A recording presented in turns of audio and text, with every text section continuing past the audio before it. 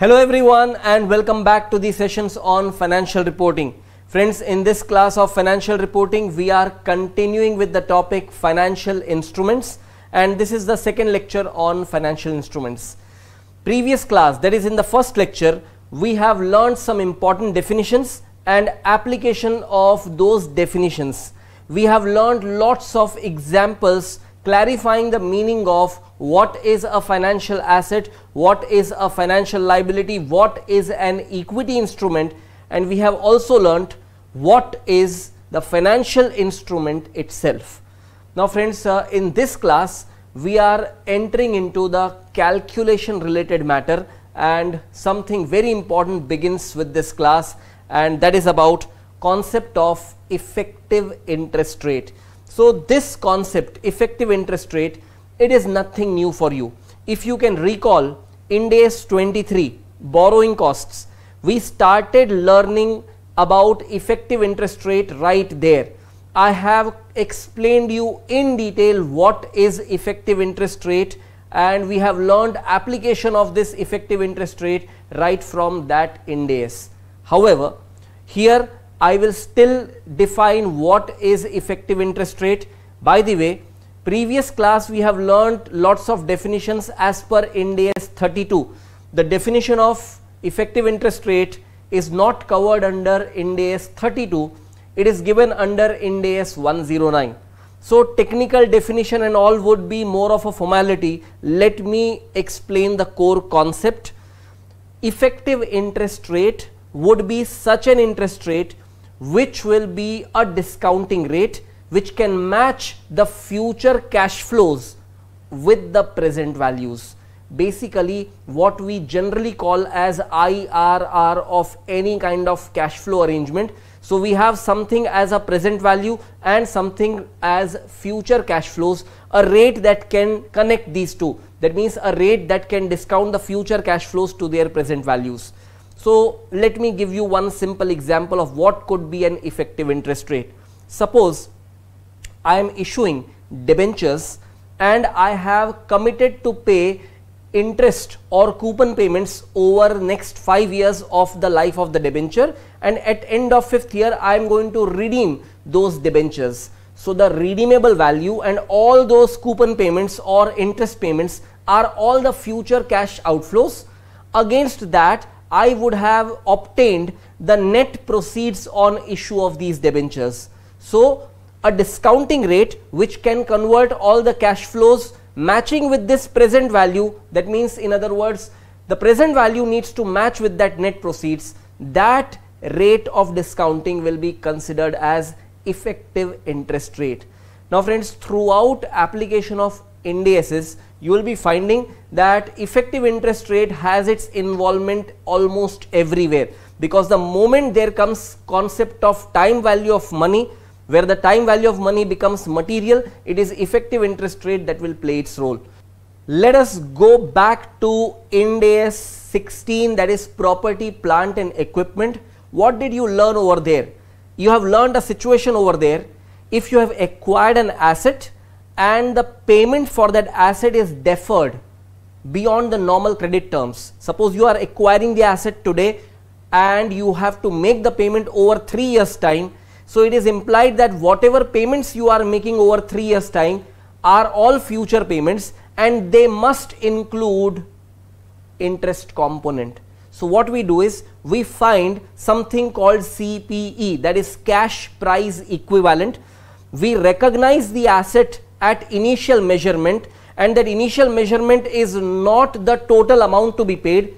The total amount to be paid will be split into two components, one that represents the present value of those all payments, and the other component is the interest component or financing component. So this financing component is measured through nothing but this effective interest rate. So friends, we have a lot to talk about this effective interest rate, and this is the topic where effective interest rate will play its role at a very high degree.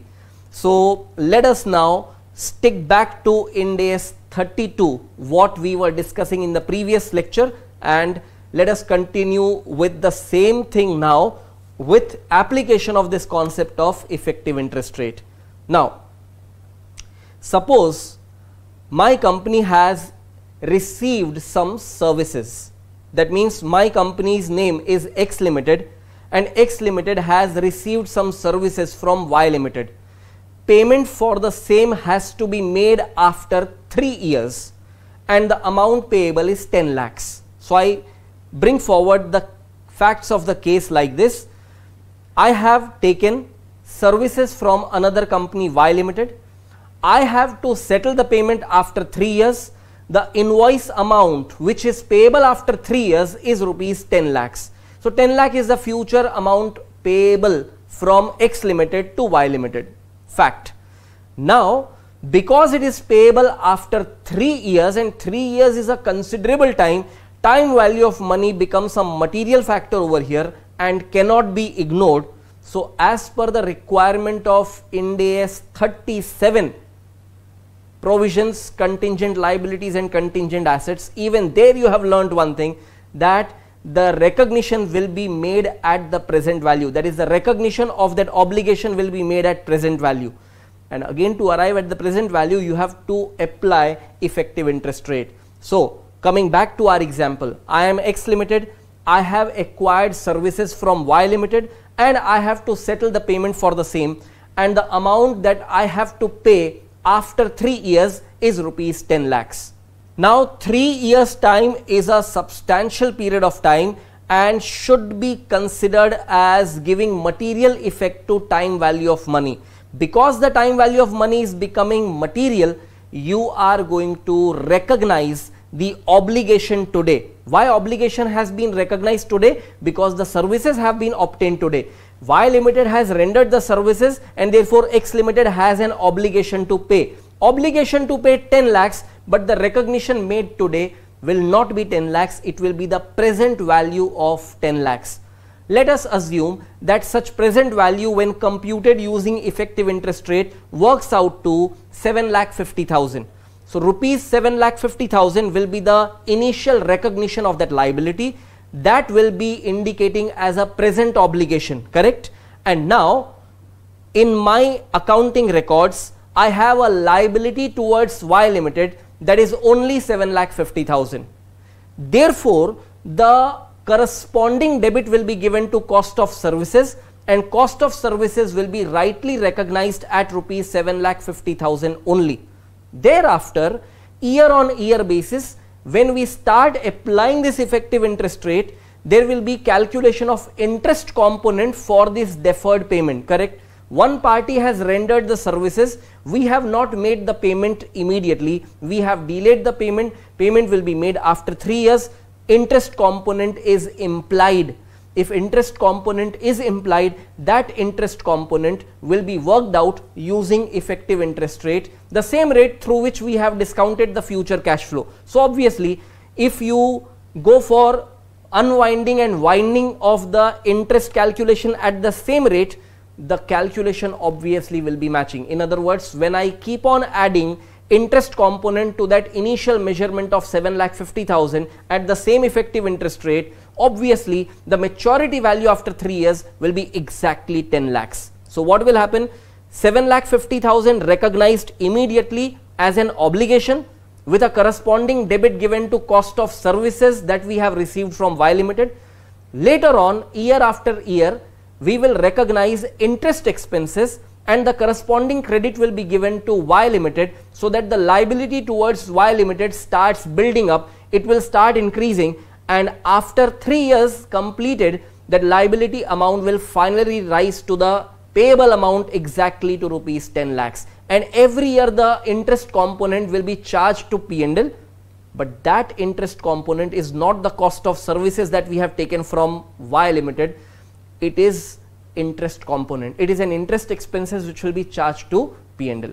So friends, whatever example we have just discussed, if we can put it in the form of question and answer, it will be better understood, and therefore let us begin with questions.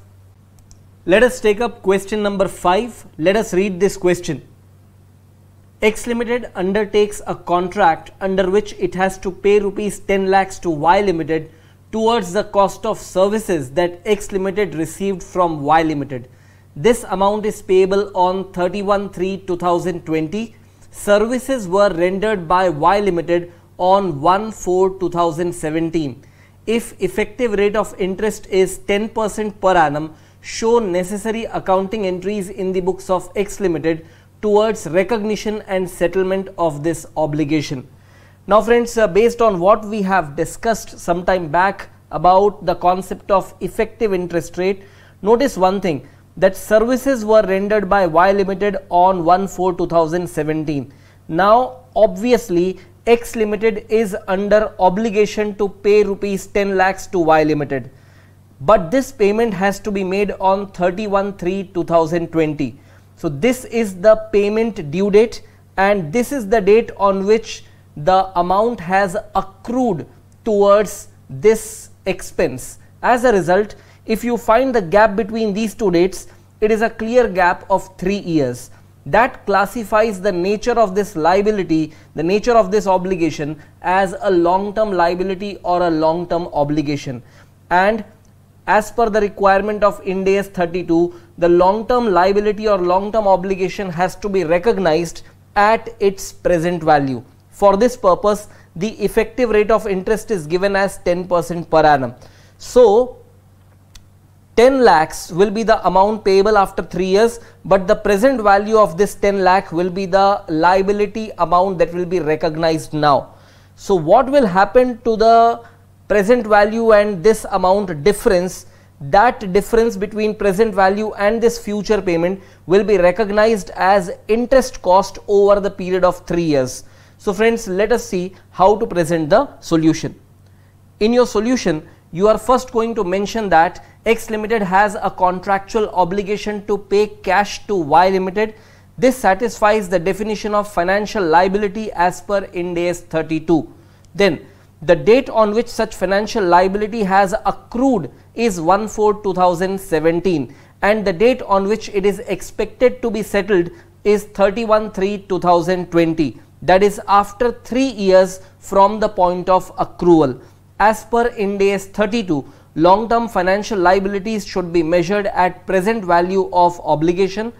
The PV factor at 10% per annum for 3 years, if you can calculate, it will be 0.751315. And finally, the present value of that liability will be the amount payable in future, that is 10 lakhs multiplied by the present value factor. The present value of the obligation comes to 7,51,315.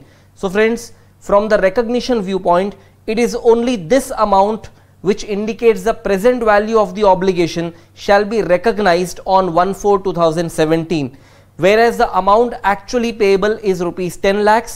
So the gap between this present value and the amount actually payable in future, that is gap between 7,51,315 and rupees 10 lakhs, will indicate the interest cost, and that interest cost will be spread over 3 years as an expense and will be charged off to P&L as and when incurred. On the other side, this will be the cost of services along with the obligation that will be recognized on 1st April 2017. Let us move ahead and calculate the interest expenses for the next 3 years. So along with the interest expenses, we would also work out the outstanding balance towards that liability. So what we do is, we just present a small table where we mention the balance at the beginning and balance at the end of each year, and the gap between those two will be identified as interest cost for that year. So don't forget that the effective interest rate in the question is given as 10%.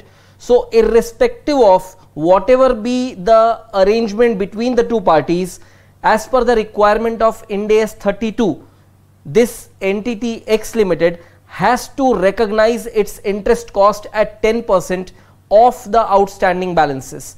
That means in year 1, the opening balance outstanding was 7,51,315. The interest cost for that first year will be 10% of this amount, that will be 75,131, and therefore the balance at the end will be aggregate of these two, opening balance plus interest accrual for that year, and that comes to 8,26,446. Second year, this will be the opening balance, that is 8,26,446, and interest will be accrued at 10% on this outstanding balance now. So can you notice one thing? Compounding of interest is happening over here. So 82,645 is the interest cost for second year. That added to the balance at the beginning of second year, what you get is the balance at end of second year, or the same will be considered as balance at the beginning of third year. On that, when you add 10% interest cost for the third year, what you finally get is the amount payable at the end of third year, which must be brought at par with the actual amount payable, that is rupees 10 lakhs. Alright friends, you would have finished writing these calculations. Let us move ahead and show the accounting entries. So accounting entries on 1/4/2017, it will be just recognition of cost of services, and against this cost you are going to recognize the amount payable to Y Limited. Notice one thing, the amount payable to Y Limited is actually 10 lakhs, but what we are recognizing at the beginning is just the present value. So eventually you are going to provide a total credit of 10 lakhs to Y Limited definitely, but the cost of services will be only 7,51,315. The remaining component of your expense should not be considered as cost of services, but should be considered as interest cost over the 3 years time. So this will be the accounting entry on 1/4/2017, that is the beginning of first year. Now let us arrive at the end of first year, that is 31st March 2018. We will recognize the interest cost and the amount will be further credited to Y Limited's account, so that the balance outstanding towards Y Limited increases by this amount of interest cost. And finally, the interest cost, which is recognized as expense, will be charged off to P&L at the end of first year. Now similar set of entries will be passed at end of each year. When I say similar set of entries, means what we have recognized on 31st March 2018, same will be done on 31st March 2019 as well as 31st March 2020. So it will be just a duplication of these entries again. Here the question has emphasized on recognizing all the components. That is why we are going to show. In most cases in examination, you can simply write similar entries will be passed at end of each year, and in examination generally they may not specify that you pass accounting entry at end of each year. So here we are showing accounting entries on 31/3/2019, same thing, and the same thing will be recorded even on 31st March 2020. So friends, this being the very first question, I am showing these entries. Next question onward, I am just going to provide a small note that similar entries will be passed at end of each year. Alright friends, after recording all these components payable and charging the same to expenses, we have finally made Y Limited's account at par with the amount payable, that is rupees 10 lakhs, and let us now settle that amount by making the payment. So that will be paid on 31/3/2020. So Y Limited's account debit to bank account on 31/3/2020. Passing this entry, you are done with your obligations.